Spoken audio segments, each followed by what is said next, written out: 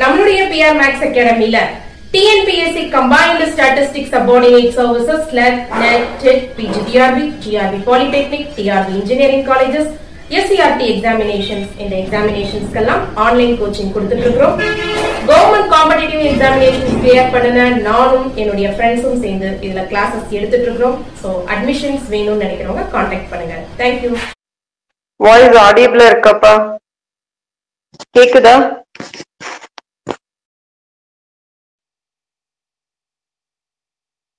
Okay, fine. So நம்ம வந்து unit 2ல Riemann Stieltjes integral பார்த்துட்டு இருக்கோம். சோ அதுல இருந்து Riemann integral எப்படி கன்வெர்ட் பண்ணுவாங்க அப்படிங்கிறது ஆல்பா x ஈக்குவல் டு எக்ஸ்ன்னு எடுத்திருந்தீங்க அப்படின்னா Riemann integral கிடைச்சிருக்கும் அப்படின்னு சொல்லியிருந்தேன். So reduction to Riemann integral வந்து என்ன பண்றாங்க அப்படிங்கிறதுக்கு வந்து ஒரு தியரம் வந்து கொடுத்துருக்காங்க. ஓகே, இங்க என்ன எடுத்துக்கிறோம் அப்படின்னா f வந்து Riemann integrable, Riemann Stieltjes integrable. That is f belongs to R alpha on E closed interval a comma b அப்படின்னா அது வந்து Riemann Stieltjes integrable and assume that in the alpha x has a continuous derivative alpha dash on closed interval a comma b, then the Riemann integral a to b f of x alpha dash of x dx exist and we can write in this form அப்படிங்கறத வந்து பார்த்திருக்கோம். Okay, so உங்களுக்கு வந்து alpha வந்து even if it is a discontinuous function also you can able to write Riemann Stieltjes integral னு பார்த்திருக்கோம். But Riemann integral பொறுத்த வரைக்கும் alpha வந்து அப்படி இருக்க கூடாது. so it has a continuous derivative இருக்கணும். Riemann integralங்கிறப்போ ஆல்பா வேற ஒரு ஃபங்க்ஷனாவும் எஃப் வேற ஒரு ஃபங்க்ஷனாவும் பிஹேவ் ஆகாது. ரெண்டுமே வந்து சைமல்டேனியஸ் இன் டர்ம்ஸ் ஆஃப் எக்ஸ்ல ஒரே ஃபங்க்ஷனா பிஹேவ் ஆகணும் அப்படிங்கிறது தான் Riemann integralல. அது வந்து பர்டிகுலர் கேஸ் அப்படின்னு alpha X X equal to எக்ஸ்ன்னு எடுத்திருந்தீங்கன்னா அப்படிங்கறது சொல்லியிருந்தாங்க. ஓகே, சோ இங்க என்ன பண்றாங்க அப்படிங்கறத பாருங்க. ஏன்னா நம்ம ஆல்பா எக்ஸுக்கு பதிலா டிஎக்ஸ் வந்துட்டு அப்படின்னா நம்மளுக்கு வந்து அது Riemann integralா மாறிடும். டி ஆஃப் ஆல்பா எக்ஸ் இருந்ததுன்னா அது Stieltjes integral. ஓகே, சோ இப்ப வந்து என்ன பண்றாங்க அப்படின்னா Riemann Stieltjes integral இருந்து Riemann integralக்கு ரிடக்ஷன் வந்து இருக்குதா அப்படிங்கறது பாக்குறாங்க. சோ அதுதான் இது f வந்து Riemann Stieltjes integral on closed interval a comma b. Assume that alpha has a continuous derivative alpha dash. Okay, என்ன d of alpha ன்னு பாக்குறீங்களா? அப்ப derivative of alpha ன்னு பாக்குறீங்க. அப்ப அது எக்ஸிஸ்டா இருக்கணும்ல. Riemann Stieltjes integralல என்ன எழுதிருப்பீங்கன்னா இந்த லெஃப்ட் சைடுல இருக்கு பாருங்க, integral a to b f of x into d of alpha x ன்னு எழுதுறீங்களா? இப்ப டெரிவேட்டிவ் எக்ஸிஸ்டா இருந்தா தான் அதை நம்ம பார்க்க முடியும். சோ அதனால it has a continuous derivative alpha dash on a comma b. Then the Riemann integral a to b f of x into alpha dash of x into dx exists and we have Riemann Stieltjes integral a to b f of x d alpha of x equal to எதுவா இருக்கும் integral a to b f of x alpha dash of x into dx அப்படிங்கிறது. Okay, so இந்த right hand side இருக்கிறது Riemann integrable, இந்த left hand side இருக்கிறது Riemann Stieltjes. இது Riemann Stieltjes integral, இது Riemann Stieltjes integral, இது Riemann integral. Okay, so அவ்வளவுதான். இது ஆர் ஆல்பா, இது ஆர்னு சொல்லியிருக்கோம். ஓகே, இந்த ரெண்டு இந்த மாதிரி ரிலேட் ஆயிருக்கு. ஆல்பாக்கு வந்து கண்டினியூஸ் டெரிவேட்டிவ் இருந்து இந்த integral Riemann integral of this வந்து எதுக்கா இருக்கும் அப்படின்னா ஈக்குவலா இருக்கும் அப்படின்னா Riemann integral of f of x into d of alpha x ன்னு எழுதிக்கலாம் அப்படின்னு சொல்லிடலாம். ஓகே, சோ இப்ப நம்ம வந்து என்ன பார்க்கணும் அப்படின்னா இது ஈக்குவல் டு இதுன்னு தான் ப்ரூவ் பண்ண போறோம். சோ Riemann integral எக்ஸிஸ்ட் அப்படிங்கறத நம்ம சொல்றோம். Riemann integral எக்ஸிஸ்ட் அப்படிங்கறத சொல்றோம்.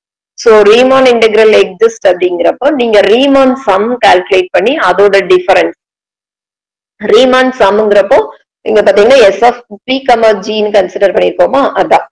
ஓகே, அந்த ஆல்பா இல்லாம நீங்க பாப்பீங்க அந்த சம்மும் அந்த இன்டெகிரலுக்கு உள்ள வேல்யூ டிஃபரன்ஸ் என்னவா இருக்கும், லெஸ் தென் எப்சிலான். இந்த இன்டெகிரலுக்கும் அந்த சம்முக்கு உள்ள வேல்யூ என்னவா இருக்கும் அப்படின்னா லெஸ் தென் எப்சிலான் அப்படிங்கறத நீங்க சொல்லிருக்கணும். இப்ப வந்து நம்ம என்ன எடுத்துக்கிறோம் அப்படின்னா g of x ன்னு எடுத்துக்கிறோம், f of x into alpha dash of x. பொதுவாவே நம்ம அந்த லீனியர் ப்ராப்பர்ட்டில எல்லாம் பார்த்தோம். f1 plus f plus g இருந்ததுன்னா h of x வந்து என்ன எடுத்துக்கிட்டோம், f of x into g of x அப்படின்னு எடுத்துக்கிட்டோம். அதே மாதிரி இன்டிகிரேஷன் பை பார்ட்ஸ்ல இதே மாதிரி வரும். சோ இங்க என்ன ஃபங்க்ஷன் இருக்கு அப்படின்னா இந்த மாதிரி இருக்கு, ப்ராடக்ட்ல இருக்கு f of x into alpha dash of x. அது வந்து ஒரு ஃபங்க்ஷன். ஓகே, சோ அதனால அதை ரெண்டையும் கம்பைன் பண்ணி நம்ம என்ன எடுத்துக்கிறோம், g of x ன்னு எடுத்துக்கிறோம். g of x is nothing but f of x into alpha dash of x and consider a Riemann sum. Riemann sum grappa alpha involve ஆகாது. So S of P, partition Pங்கிற partition Gங்கிற ஃபங்க்ஷனுக்கு எழுதுறோம். அந்த பார்ட்டிஷனை பொறுத்து அதை எப்படி split பண்ணிருக்கோம்? Summation K equal to 1 to N G of TK. TKங்கிறது அந்த interval partition பிரிச்சிருப்பீங்களா, அந்த ஒவ்வொரு சப் இன்டர்வல்ல உள்ள ஒரு பாயிண்ட், ஏதோ ஒரு பாயிண்ட் எடுத்துக்குவோம், அதுதான் TK. டெல் XK, நீங்க டெல் ஆஃப் ஆல்பா கேன்னு எழுதுனா அது வந்து ரீமான் சம். இங்க ஆல்பா ரீமான் ஸ்டீலிஜஸ் சம், அங்க ஆல்பா போட்டிருப்பீங்க, இங்க ஆல்பா இல்லங்கிறனால அது டெல் XK. ஓகே, இதான் ரீமான் சம். இப்ப டெல் XK G of TKங்கிறது பதிலா G of X என்ன எடுத்திருக்கோம்? F of X into alpha dash of X எடுத்திருக்கோம். So அப்ப F of TK into alpha dash of TK. Okay, அதை வந்து ரீப்ளேஸ் பண்ணிருக்கோம் del of XK. ஓகே, இதை ஸ்பிளிட் பண்ணி ரீமான் சம்னா இப்படிதான் இருக்கு அப்படிங்கறத ஐடென்டிஃபை பண்ணி ரைட் பண்ணி எழுதிக்கணும். For the same partition, same choice of TK can be used to form a Riemann Stieltjes sum. Stieltjes sum எழுதுறேன்.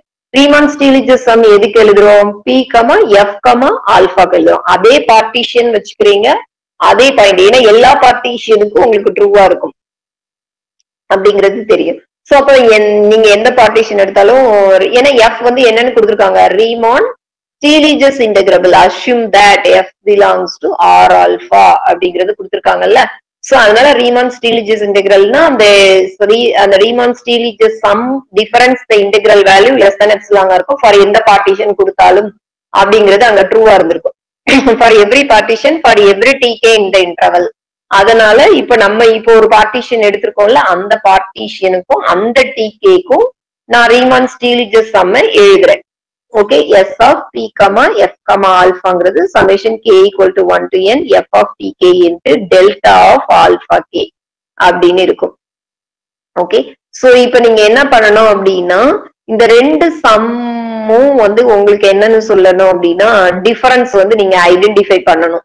ஓகே, நீங்க என்ன சொல்லணும்? இதுக்கு கன்வர்ஜ் ஆகுதுன்னு சொல்லணும். ஆக்சுவலா எது கன்வர்ஜ் ஆகும்? ரீமான் ஸ்டீலிஜஸ் சம்முக்கும் இதுக்கும் உள்ள டிஸ்டன்ஸ் வந்து என்னன்னு இருக்குன்னு தெரியும், லெஸ் than எப்சிலான் இருக்குன்னு தெரியும். இப்ப நான் கீழ இருந்து மேல எக்ஸ்பிளைன் பண்றேன். சோ ஆக்சுவலி எனக்கு என்ன வேணும் அப்படின்னா,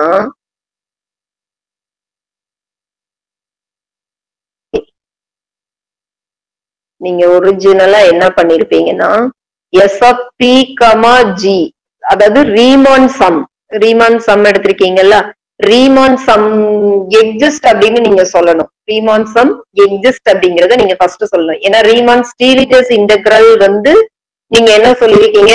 F வந்து ரீமான் ஸ்டீலிஜஸ் இன்டகிரலா இருக்கு அப்படிங்கறத அஸ்யூம் பண்ணிருக்கீங்க. அஸ்யூம் தட்ல அதுக்கப்புறம் ரீமான் இன்டகிரல், இந்த இன்டகிரல் வந்து நீங்க என்னன்னு சொல்லிருக்கீங்க அப்படின்னா எக்ஸிஸ்ட் அப்படின்னு சொல்லணும். சோ இந்த இன்டகிரல் எக்ஸிஸ்ட் சொல்லணும். அதுக்கப்புறம் அது எதுக்கு ஈக்குவல்னு சொல்லணும்? ரீமான் ஸ்டீலிஜஸ் இன்டகிரலுக்கு ஈக்குவல்னு சொல்லணும். ஆக்சுவலா நீங்க என்ன பண்ணிருப்பீங்க அப்படின்னா, இன்டகிரல் எக்ஸிஸ்ட் அப்படின்னு சொல்லியிருந்தீங்கன்னா, நான் முன்னாடி இதுலயே சொல்லியிருந்திருக்கேன், அந்த சம்முக்கும் ஒரு நம்பருக்கும் உள்ள டிஃபரன்ஸ் வந்து என்னவா இருக்கும்? Less than எப்சிலான்னு சொல்லியிருப்பீங்க. ஏன்னு சொல்லியிருப்போம் அந்த நம்பர் தான் அந்த இன்டகிரல்னு நீங்க சொல்லியிருப்பீங்க. ஓகே, சோ அதுதான் நீங்க சொல்லியிருப்பீங்க. இப்ப நான் என்ன சொல்றேன் அப்படின்னா, இப்ப லாஸ்ட் ஸ்டெப்புக்கு வாங்க. ஓகே, சோ அப்ப நீங்க ரீமான் இன்டகிரல் எக்ஸிஸ்ட்னு சொல்றீங்க அப்படின்னா, நான் என்ன சொல்லிருக்கணும்? ரீமான் சம்ம நான் பாத்திருக்கணும். அப்ப ரீமான் சம்மும் இந்த இன்டகிரல் ரீமான் ஸ்டீலிஜஸ் இன்டகிரலுக்கு இடையில உள்ள டிஸ்டன்ஸ் லெஸ் than எப்சிலான்னு சொல்லிட்டீங்கன்னா, ஆக்சுவலா என்ன இருக்கும் அப்படின்னா, நீங்க ரீமான் ஸ்டீலிஜஸ் இன்டகிரல் சொல்றதா இருந்தாலும், ரீமான் இன்டகிரல் சொல்றதா இருந்தாலும் என்ன சொல்லிருப்பீங்கன்னா, நான் இங்க ஒரு ஓரத்துல எழுதுறேன். ரீமான் ஸ்டீலிஜஸ் இன்டகிரலா இருந்தா என்ன சொல்லிருப்பீங்க? S of ஏதோ P, F, alpha minus A வந்து லெஸ் than எப்சிலான்னு சொல்லணும் டெஃபினிஷன் படி. இது லெஸ் than எப்சிலான்னு சொல்லிருப்பீங்க. அப்படி சொல்லிட்டீங்கன்னா இந்த A வேல்யூ எதுக்கு ஈக்குவல்னு சொல்லிருப்போம் அப்படின்னா, Riemann ஸ்டீலிஜஸ் integral F D ஆல்பாக்கு ஈக்குவல்னு சொல்லிருப்போம். Okay, இதுதாங்க அந்த டெஃபினிஷன் படி. இப்போ நான் என்ன சொல்றேன்? Riemann integral எக்ஸிஸ்ட்ங்கிறேன். அப்ப நம்ம என்ன பண்ணிட்டோம்? இந்த ஆல்பாவை எரைஸ் பண்ணிட்டோம். இப்போ ஒரு நம்பர் ஏன்னு இருக்கு. அப்ப எனக்கு என்ன வந்திருக்கணும் அப்படின்னா, இந்த A வந்து எதுக்கு ஈக்குவல்னு சொல்லிருப்பீங்க. இதுக்கு டிஃபரன்ஸ் லெஸ் than எப்சிலான்னு சொல்லிருந்தீங்கன்னா, இந்த A வந்து எனக்கு F of X dx தான் இருக்குன்னு சொல்லிருப்பீங்க. இப்போ நான் வந்து ஆக்சுவலா என்ன சொல்லணும்? இந்த integral A to B F of X dx யாருக்கு ஈக்குவல்னு சொல்லணும் அப்படின்னா, ரீமான் ஸ்டீலிஜஸ் இன்டகிரலுக்கு ஈக்குவல்னு சொல்லணும். அதனால இந்த ஏக்கு பதிலா என்ன வர்ற மாதிரி எழுதிக்கிறேன் அப்படின்னா ரீமான் ஸ்டீல்ஜஸ் இன்டெகிரலோட அந்த இன்டெகிரல் வேல்யூவை இந்த இடத்துல போட்டுக்கிறேன். அப்ப இந்த ரீமான் சம்முக்கும் அந்த இன்டெகிரலுக்கும் உள்ள டிஸ்டன்ஸ் லெஸ் தன் எப்சிலான்னு சொல்லிட்டீங்கன்னா அப்ப இந்த integral Riemann Stieltjes integral Riemann இன்டெகிரலுக்கு ஈக்குவல்னு சொல்லிடலாமா? ஓகே, சோ இதுதான் வந்து பேஸ் ஐடியா. ஓகே, சோ இது உங்களுக்கு கிளியரா இருந்ததுன்னா போதும். சோ அதனால எனக்கு என்ன வேணும் அப்படின்னா இப்ப நீங்க லாஸ்ட் ஸ்டெப்புக்கு வாங்க. ஆக்சுவலா இதை கொண்டு வர்றதுக்கு தாங்க இந்த அப்புறம் எனக்கு இடையில திடீர்னு நல்ல மீன் வேல்யூ தியரம் கொண்டு வரேன் அப்படின்னா உங்களுக்கு என்னன்னு புரியணும். சோ ஐடியா வந்து இதுதான். நீங்க எந்த பார்ட்டிஷன் கொடுத்தாலும் for every epsilon greater than 0 நம்ம அந்த டெஃபினிஷன் அப்படிதானே ஃபார் எவ்ரி சீக்வன்ஸ் ஆஃப் கன்வர்ஜென்ஸ்ல சொல்லிருந்தேன். For every epsilon greater than 0 direct to the stage after the stage அந்த சீக்வன்ஸுக்கும் அந்த கன்வெர்ஜ் ஆகிற பாயிண்ட்க்கு உள்ள டிஃபரன்ஸ் வந்து நீங்க சீக்வன்ஸ் நார்மலா ரியல் சீக்வன்ஸ்ல என்ன சொல்லிருப்பீங்க டிஸ்டன்ஸ் வந்து லெஸ் தன் எப்சிலான் சொல்லிருப்பீங்க. அதே மாதிரி தாங்க for every epsilon sequence of ஃபங்க்ஷன்ஸ்ல direct stage after the stage நீங்க யூனிஃபார்ம் கன்வர்ஜென்ஸ்ல எந்த பாயிண்ட் எடுத்தாலும் எந்த பாயிண்ட் அந்த டொமைன்ல இருந்தாலும் அந்த டிஃபரன்ஸ் வந்து லெஸ் தன் எப்சிலான் சொல்லிருப்பீங்க. இங்க அதே தான் ஃபார் எவ்ரி எப்சிலான் என்னால ஒரு அந்த எப்சிலான் பேஸ் பண்ணி ஒரு partition direct partition after the partition okay அந்த பார்ட்டிஷனை விட நீங்க பெருசா எந்த பார்ட்டிஷன் கொடுத்தீங்கன்னாலும் அதுதான் இங்க ஃபைனர் தென் அப்படின்னு வச்சிருப்பாங்க. அதனால நீங்க எப்படி உங்களுக்கு கன்வீனியன்டா ஞாபகம் வச்சுக்க முடியுமோ அப்படி வந்து நீங்க கன்வீனியன்டா ஞாபகம் வச்சுக்கோங்க.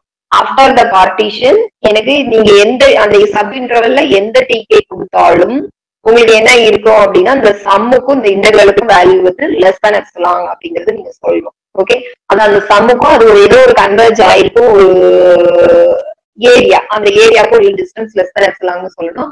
அங்க வந்து அந்த ஒரு பாயிண்ட்னு சொல்லிருப்பீங்க. அந்த பாயிண்ட் தான் அதோட லிமிட் பாயிண்ட் அப்படின்னு நீங்க லிமிட் என்ட்ரன்ஸ் டு இன்ஃபினிட்டின்னு எழுதுவீங்க. அதே மாதிரிதான் அந்த ஏரியா தான் இன்டெகிரல்ல எழுதுறோம். ஓகே, சோ இப்ப இது ரெண்டும் நான் இப்ப இந்த ஸ்டெப் கிளியரா இருக்கான்னு பாருங்க. ஆக்சுவலா நம்ம ப்ரூவ் பண்ணணும்னா ரீமான் இன்டெகிரல் எக்ஸிஸ்ட் அது ஈக்குவல் அப்படிங்கறது சொன்னா அப்படின்னா இதுக்கு வந்து லெஸ் தன் எப்சிலான்னு சொன்னா போதும்.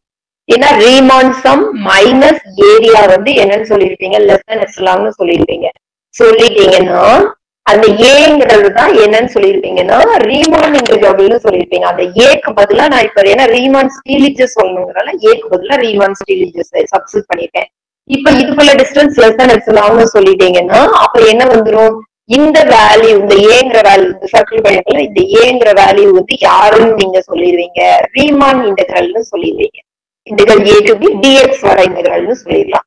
ஓகே, சோ அதுதான் நம்ம பார்க்க வேண்டியது. சோ இப்ப இதுக்கு என்ன தேவை அப்படின்னா இது ரெண்டையும் நான் ரிலேட் பண்ணணும் அப்படின்னா ரெண்டு பேரோட சம்மு ரிலேட் ஆகுதா அப்படிங்கறது கொஞ்சம் வச்சு பார்க்கலாம். நம்ம எப்பயுமே பார்ப்போம்ல இந்த கோஷி ப்ரூவ் பண்றப்ப f1 of x minus f1 of x இடையில ஒரு f of x ஆட் பண்ணி சப்ராக்ட் பண்ணுவோம்ல அந்த கேஸ் தான். இப்ப வந்து யாரு இவர் வந்து ரீமன் ஸ்டீல்ஜஸ். அதனால ரீமன் ஸ்டீல்ஜஸ் வந்து என்ன பண்ணிடுறேன் ஆட் பண்ணி சப்ராக்ட் பண்ணிடுறேன். ஓகே, சோ ஃபர்ஸ்ட் சப்ராக்ட் பண்ணிருக்கேன் அப்புறம் ஆட் பண்ணிருக்கேன். அப்ப less than or equal to வந்துருமா? ஓகே, சோ இந்த எஸ் ஆஃப் பி எஃப் ஆல்பாவை சப்ராக்ட் பண்ணிட்டு அடுத்து ஆட் பண்ணிருக்கேன். ஓகே, சோ அதனால less than or equal to ரெண்டு இதா ட்ரையாங்கிள் இன்இக்வாலிட்டில பிரிஞ்சிருக்கும். சோ அப்போ இந்த ரெண்டுக்குள்ள டிஃபரன்ஸ் பார்க்கணும். எஸ் ஆஃப் பி ஜி அப்புறம் yes of P F ஆல்பாக்குள்ள difference yes of P F alpha integral A to P F D alpha இது வந்து ஆட்டோமேட்டிக்கா கிடைச்சிடும். ஏன்னா எஃப் ரீமான் இன்டெகிரபிள் அப்படிங்கிறது நமக்கு ரீமான் ஸ்டீல்ஜஸ் இன்டெகிரபிள் கொடுத்துருக்காங்க. ஏன்னா எஃப் பிலாங்ஸ் டு ஆர் ஆல்பான்னு நமக்கு கொடுத்துருக்காங்க. அஸ்யூம் தட் ஓகே இது ஹைபோதசிஸ்ல இருக்கு. இது லெஸ் தன் எப்சிலான் அப்படிங்கிறது நமக்கு கிடைச்சிடும். இப்ப இது லெஸ் தன் அதுல ரெண்டு பேரை கூட்டுறோமோ அதனால எப்சிலான் பை 2ன்னு நம்ம ப்ரூஃப் பண்ண ட்ரை பண்ணுவோம். சோ அப்ப இந்த டிஃபரன்ஸ் தான் நம்ம என்ன பண்ணிருக்கணும் அப்படின்னா நம்ம ஃபர்ஸ்ட் கால்குலேட் பண்ணி லெஸ் தன் எப்சிலான் பை 2ன்னு கொடுத்துருக்கணும். அப்ப இதுக்கு ஒரு பார்ட்டிஷன் வச்சிருப்பான் இதுக்கு ஒரு பார்ட்டிஷன் வச்சிருப்பான். அந்த ரெண்டு பார்ட்டிஷனையும் நீங்க என்ன பண்ணிருப்பீங்கன்னா யூனியன் பண்ணி அங்க வந்து N1 N2 ரெண்டு ஸ்டேஜ் இருந்தா மேக்ஸிமம் பார்த்துருப்பீங்க. அது மாதிரி யூனியன் பண்ணிருப்போம். சோ அதுதான் நம்ம பார்க்க போறோம். அதனால இந்த சம் ஃபர்ஸ்ட் எப்படி இருக்கா அப்படின்னு எழுதணும். எஸ் ஆஃப் பி ஜி இந்த some yes of P F alpha எப்படி இருக்கா அப்படிங்கறத எழுதியிருக்கோம். சோ இப்ப இந்த ரெண்டு பேரையும் எழுதிட்டு இந்த ரெண்டு பேருக்கும் டிஃபரன்ஸ் பார்க்க போறோம். சோ டிஃபரன்ஸ் பாக்குற இடத்துலதான் எனக்கு என்ன தேவைப்படுது அப்படின்னா மீன் வேல்யூ தியரம்ங்கிறது தேவைப்படுது. ஓகே வாங்க இப்ப அதுக்குள்ள போயிடலாம். ஓகே இப்ப ரெண்டு சம்மோட டிஃபரன்ஸும் இங்க கால்குலேட் பண்ணி வைக்கிறேன் பாருங்க. இங்க என்ன பண்ணிருக்கீங்க அப்படின்னா நான் அதே பார்ட்டிஷன் எடுத்துக்கணும்ல. ஏன்னா அப்பதானே ஒன்னு போல கால்குலேஷன் போட முடியும். ஒரே பாயிண்டா இருந்தா வேற வேற பாயிண்டா இருந்தா நம்மளுக்கு கால்குலேஷன் வந்து ப்ராப்ளமா இருக்கும். சோ ஜி ஆஃப் எக்ஸ்ங்கிறது என்ன நம்ம F of X into alpha dash of எக்ஸ்ன்னு எடுத்துக்கணும். அதுதான் நம்ம சொல்ல போறோம். அதனால அதுதான் வந்து ஃபங்க்ஷன் அங்க அப்படிங்கறதுனால g of x நோட் பண்ணிட்டு s of p, g வந்து கால்குலேட் பண்ணிட்டு இது ரீமான் சம்மர்னு இங்க del xk வந்துருச்சு. அப்புறம் g of tk f of tk into alpha dash of tk. இதே பார்ட்டிஷியனுக்கு இதே choice of tk Riemann Stieltjes சம்ம நீங்க எழுதிக்கிறீங்க. So s of p, f, alphaங்கிறது summation k equal to 1 to n f of tk into del of alpha k. Okay. That is இப்ப del of alpha kங்கிறது என்ன? del of alpha kங்கிறது இதுங்க. இது வந்து actually என்னதுன்னா del of alpha k. del of alpha k னா alpha equal to alpha of xk minus alpha of xk minus 1. Okay, இந்த alpha of xk minus alpha of xk minus 1 வந்து is f of b minus f of a. ஏன்னா இப்ப எனக்கு என்ன வேணும்? alpha dash உள்ள கொண்டு வரணும். அப்பதான் நம்ம என்ன பண்ண முடியும்? இந்த ரெண்டு பேருக்கும் டிஃபரன்ஸ் பார்க்க முடியும். ஏன்னா இந்த டிஃபரன்ஸ் பாக்குறப்ப ஏன்னா இந்த s of p, g ல என்ன இருக்கான்? alpha dash இருக்கான், f இருக்கான். இது del xk ஆயிருச்சு. அப்ப இதையே அந்த ஃபார்மேட்டுக்கு மாத்த முடியுமா அப்படிங்கறத நம்மளுக்கு கொஸ்டின். எஸ், மாத்த முடியும். அதுதான் நம்ம மீன் வேல்யூ தியரம் யூஸ் பண்ணிருக்கோம். Okay, so mean value theorem வந்து என்ன பண்றீங்க? ஒவ்வொரு பாயிண்ட்டுக்கும் alpha of x1 x2 minus x1 x3 minus x1 minus x2 அந்த பாயிண்ட்டுக்கு வந்து என்ன பண்றீங்க? அப்ளை பண்றீங்க. அப்ளை பண்ணோம் அப்படின்னா ஆல்பா, அதாவது f of b minus f of a equal to f dash of c into b minus a. c வந்து அந்த ஓப்பன் இன்டர்வல், அந்த இன்டர்வல்குள்ள இருக்க பாயிண்ட் அப்படின்னு சொல்லிட்டீங்க. அப்போ வந்து மீன் வேல்யூ தியரம் அப்ளை பண்றீங்க. மீன் வேல்யூ தியரம் இதுக்கு யூஸ் பண்ணலாமா அப்படிங்கிறது உங்களுக்கு தெரியணும். ஏன்னா இங்க என்ன சொல்லிருக்கீங்க? ஆல்பா. அப்ப மீன் வேல்யூ தியரம் அப்ளை பண்ணணும்னா என்ன இருக்கணும் அப்படின்னா ஆல்பா வந்து continuous on the closed interval AB, அப்புறம் differentiable on the open interval ஏபியா இருந்தாலும் நீங்க மீன் வேல்யூ தியரம் அப்ளை பண்ணுவீங்க. எஸ், இங்க வந்து என்ன சொல்லிட்டாங்கன்னா ஆஸ் அ கண்டினியூஸ் டெரிவேட்டிவ்னே சொல்லிட்டாங்க. Okay, as a continuous டெரிவேட்டிவ்னா alpha மட்டும் கண்டினியூஸ் இல்ல, ஆல்பா டேஷே கண்டினியூஸ்னு சொல்றாங்க. சோ ஹையர் அசம்ப்ஷன் தான். சோ அதனால நீங்க என்ன பண்ணலாம் அப்படின்னா தாராளமா மீன் வேல்யூ தியரத்தை அப்ளை பண்ணலாம். இப்போ மீன் வேல்யூ தியரம் அப்ளை பண்ணோம் அப்படின்னா நமக்கு என்ன இருக்கு? ஆல்பா ஆஃப் xk மைனஸ் 1 வந்து என்ன இருக்கு அப்படின்னா ஆல்பா டேஷ் ஆஃப் bk அப்படின்னு எழுதிருக்காங்க இன்டு xk மைனஸ் 1. bk எங்க இருக்கு அப்படின்னா இந்த ஓப்பன் இன்டர்வல் xk மைனஸ் 1ல இருக்கு. இப்போ இதுதான் ஓகே, இதுதான் வந்து என்னன்னா டெல் ஆஃப் ஆல்பா கேங்கிறது. அப்ப del of alpha கேங்கிறது alpha dash of bk into xk minus 1ங்கிறது del xk. Okay, so இப்ப இத வந்து எழுதிடலாம். ஓகே, இந்த ரிலேஷன் ஐடென்டிஃபை பண்ணாச்சு. இப்ப s of p, f, ஆல்பாவுக்கு s of p, g க்கு உள்ள டிஃபரன்ஸ் வந்து பாக்குறோம். ஓகே, இது ரெண்டுக்குள்ள டிஃபரன்ஸ் பாக்குறோம். f of tk del of alpha k, இங்க வந்து f of tk alpha dash of tk into del of xk. Okay, நார்மலா எழுதிப்போம். இப்ப del of alpha k க்கு பதிலா நம்ம கால்குலேட் பண்ணாலும் substitute பண்ணிக்கோம். alpha dash of tk into del xk. இத வந்து சப்ஸ்டிட்யூட் பண்ணிருக்கோம். ஓகே, இப்ப இது ரெண்டுக்கு டிஃபரன்ஸ்ல வந்து இன்னும் tk வந்து ஒரே பாயிண்ட் தான் சொல்லியிருக்கோம், வேற வேற பாயிண்ட் இல்ல. நீங்க மொத பார்ட்டிஷன்ல என்ன எடுத்தீங்களோ அதே தான் இங்கேயும் நம்ம அப்ளை பண்ணிருக்கோம். சோ அதனால f of tk ரெண்டு பேருக்குமே காமன், அதனால அதை வெளியில எடுத்துறோம். இது ரெண்டு summation k equal to 1 to n தான், summation k equal to 1 to n common, அதை வெளியில எடுத்துறோம். f of tk ரெண்டுக்குமே காமன், அதை வெளியில எடுத்துறோம். அப்ப இங்க என்ன இருக்கும்? ஆல்பா டேஷ் ஆஃப் bk இருக்கும், இந்த ஆல்பா டேஷ் ஆஃப் tk இருக்கும் இன்டு டெல் xk. இப்ப நம்ம இந்த alpha dash of விகேயும் alpha dash of டிகேயும் என்னன்னு சொல்லணும் அப்படின்னா இது லெஸ் தென் சம்திங் அப்படிங்கறத நம்ம கொண்டு வரணும். ஓகே, ஏன்னா இந்த டிஃபரன்ஸ் வந்து நீங்க என்ன சொல்லணும்? கடைசி ஸ்டெப்ல பார்த்தா இந்த டிஃபரன்ஸ் வந்து லெஸ் தென் எப்சிலான் பை 2ங்கிறத கொண்டு வரணும். அதான் நம்மளோட target. So less than epsilon by 2ங்கிறத நம்ம கொண்டு வரணும். சோ அப்ப இந்த மாடுலஸ் ஆஃப், அப்ப இதுக்கு நீங்க மாடுலஸ் அப்ளை பண்ணீங்கன்னா இந்த ஒண்ணு என்ன ஆயிரும் அப்படின்னா தனித்தனியா பிரிஞ்சுக்கும். இப்ப மாடுலஸ் அப்ளை பண்ணீங்கன்னா என்ன வந்திருக்கும்?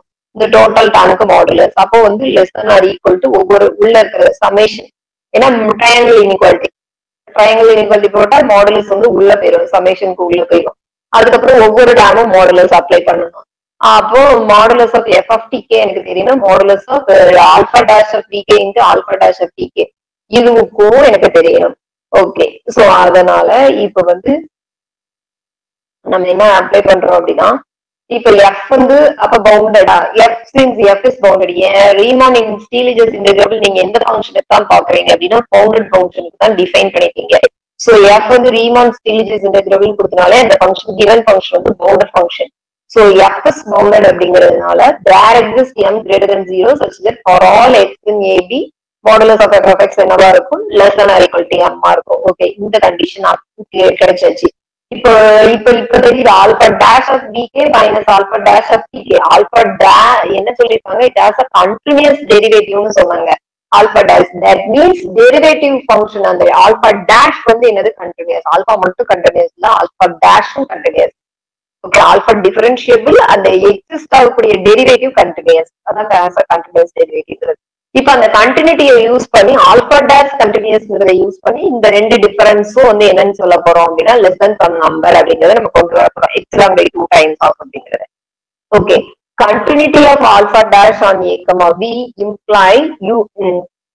ஓகே, continuity தெரிஞ்சதுன்னா நீங்க என்ன சொல்லிருக்கீங்க, பாயிண்ட் வைஸ் தான் நமக்கு எழுதிருக்கோம். யூனிஃபார்ம் கண்டினியூஸா இருந்தா நம்ம டோட்டலா ரீப்ளேஸ் பண்ணிடலாம்ல. சோ அதனால கண்டினியூஸ் ஃபங்க்ஷன் அந்த closed interval AB, continuous function அந்த காம்பாக்ட் செட்டா இருந்தா அந்த கண்டினியூஸ் என்னவா இருக்கும், யூனிஃபார்ம் கண்டினியூஸா இருக்கும் தெரியும். அதனால continuity of alpha dash on closed interval a comma b வந்து imply uniform continuity on closed interval a comma b ஆ இருக்கும். ஸோ யூனிஃபார்ம் கண்டினியூட்டி நமக்கு ரொம்ப ஒரு கன்வீனியன்ட், ஃபிளெக்சிபிலிட்டி. சோ இங்க என்ன இருக்கு அப்படின்னா யூனிஃபார்ம் கண்டினியூட்டி இருக்கிறதுனால if epsilon greater than 0 எடுத்தீங்க அப்படின்னா that is the delta greater than 0 such that 0 less than or equal to mod x minus y less than delta implies modulus of alpha dash of x minus alpha dash of y என்னவா இருக்கும், less than epsilon இருக்கும். ஆனா நான் பர்டிகுலரா என்ன case எடுத்துக்கிறேன், இங்க ஒரு மல்டிபிளிகேஷன்ல modulus of X less or equal to m சொல்றீங்களா, ஒரு m வருமா, அந்த m கேன்சல் பண்ணா அதனால m போட்டுக்கிட்டேன்.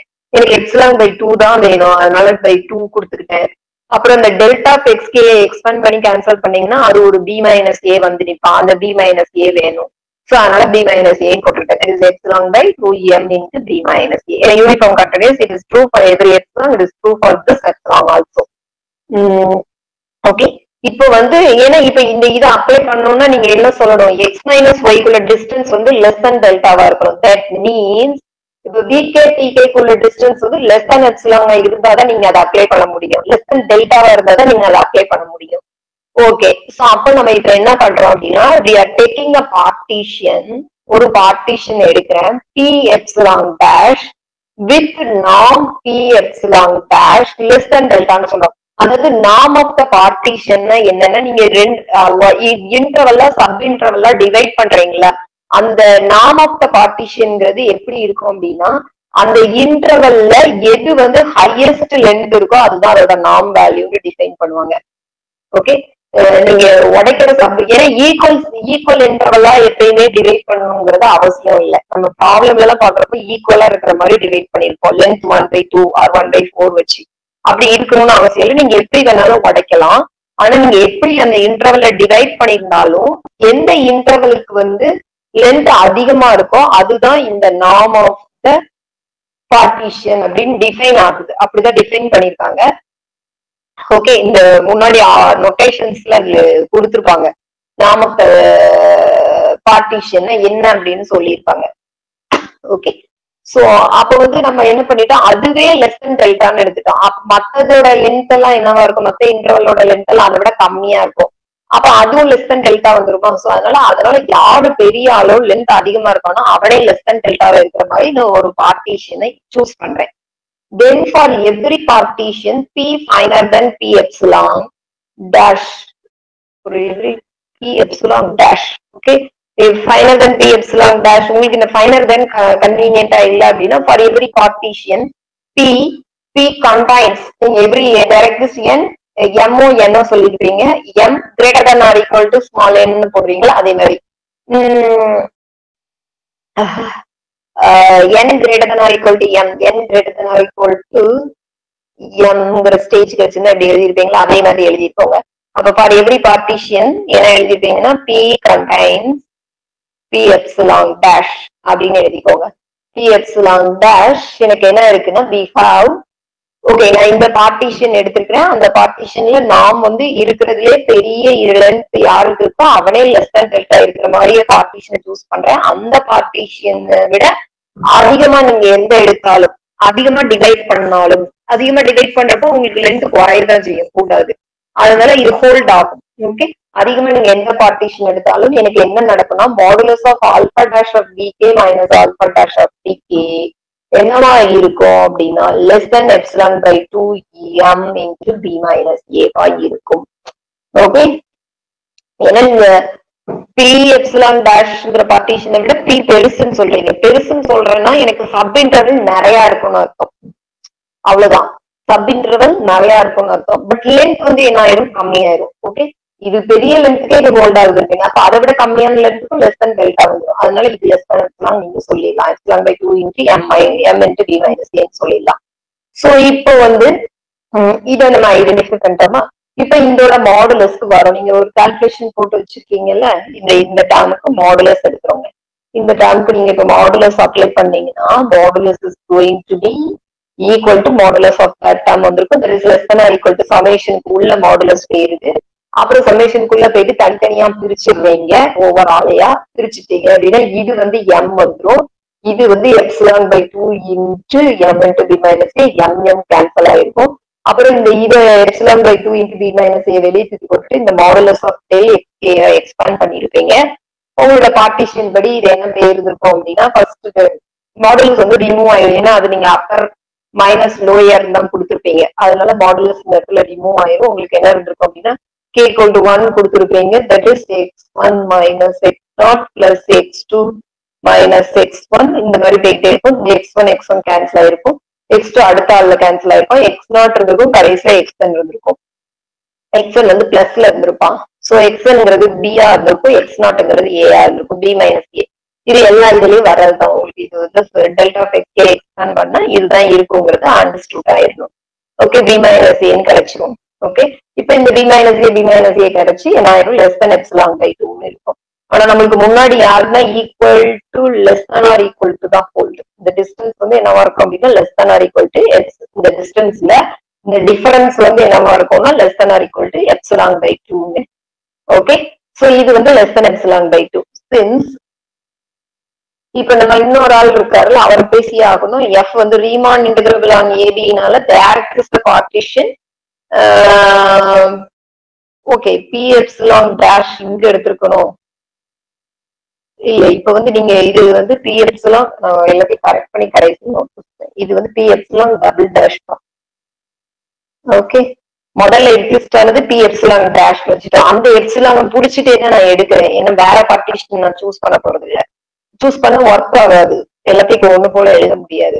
சோ என்ன நீங்க என்ன சொல்லணும், ஒரு ஸ்டேஜ் சொல்லணும். ஆஃப்டர் தட் தானே, அதே மாதிரிதான் இங்க ஒரு பார்ட்டிஷன் சொல்லணும். அதை விட பெருசா எந்த பார்ட்டிஷன் கொடுத்தாலும் ஒர்க் ஆகுதுன்னு சொல்லணும். அதுதான் இங்க.